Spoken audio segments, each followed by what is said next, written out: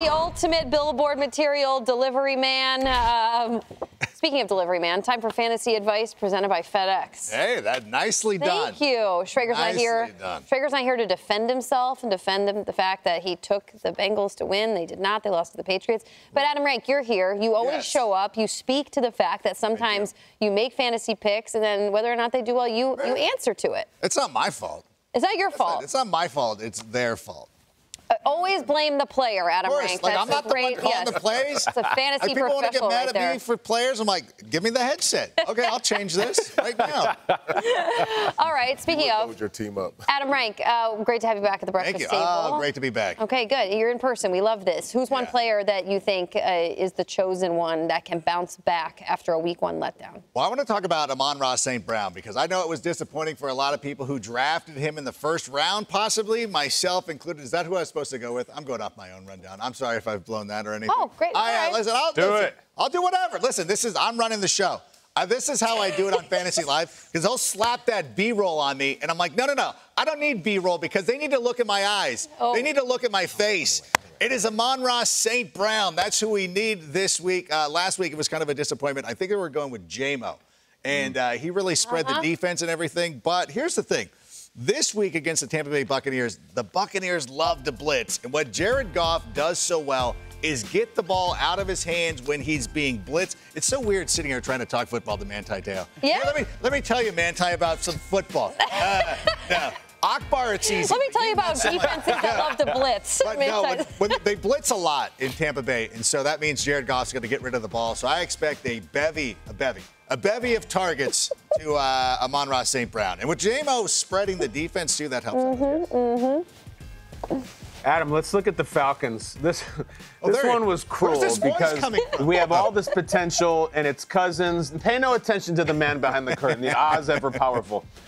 What's funny is that Cousins and London and Bijan, they really underwhelmed. And yet, meanwhile, the guy who always underwhelms, Kyle Pitts, had a touchdown. So they're just laughing at us. What do you think about the Falcons? Because a lot of people drafted a lot of Falcons. Oh, I have a lot of Falcons. I had Kyle Pitts in a number of spots. And even with a touchdown, it wasn't the most epic performance. But I'm looking for a bounce back this week for the Atlanta Falcons. I had a lot of trust in Kirk Cousins. I thought he was going to come in and play really well with this team. Drake London, I thought could have that kind of role similar to, I don't want to say like Justin Jefferson, but like have that kind of target potential to go out there and really have some huge performances. Now he's going against the Philadelphia Eagles. I don't know if you saw it. They played a game on Friday night last week. It was late. Yeah. And Jaden Reed was running all over the place. Yep. And those Packers receivers were getting wide open. So I'm hoping that the Falcons will be able to replicate some of that production. Is there another receiver in the NFC South that you think might maybe bounce back in week 2? Let's talk about Chris Olave. Let me tell you something about football here, Akbar. Now, here's my thing. Last week, they were throwing the ball all over the place, and my guy, Rashid Shaheed, caught a touchdown, loved it.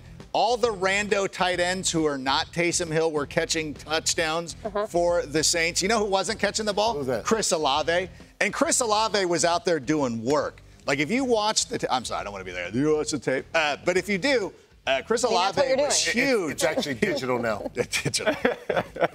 It really is. And but he was so good in the run game. Yeah.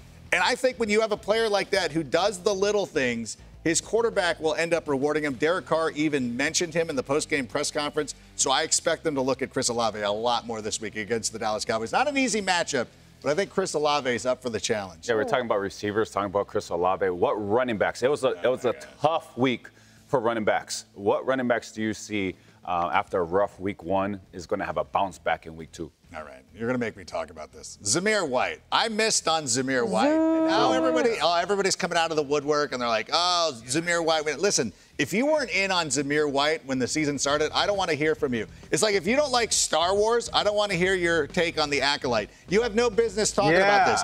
I am sitting here, and I am going back in on Zamir White because I'm an idiot. And I'm not going to change my pre-draft analysis because of one bad week. It's a weird week 1 is always weird. Like there's always strange things that go on. Yeah. So what I'm looking at is that he ran the ball like 72% of the time for the Raiders.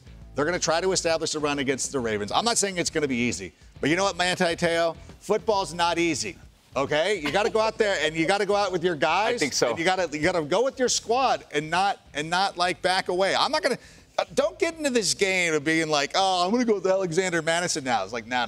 We're not doing this. Stick with your guys. Stay at least for 2 weeks before you bail. Man. He does look good. Anybody else? He's fine. Yeah. He's a good role player, and they were in a lot of situations where they wanted to throw the football, and I think they felt more comfortable in that week. But now that we're into the second week, here's an opportunity for Zamir White to go back and be the guy that he was at the end of last year. The irony of Adam Rank saying, don't roll the B-roll, look me right in the eye as I give you the feedback, yet he won't look Manti Te'o in the eye as he gives his football takes is a beautiful thing.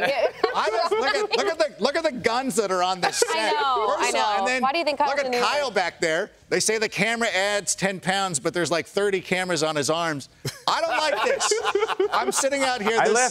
He lifts. I lift a 7-iron. That's all I care about. Good.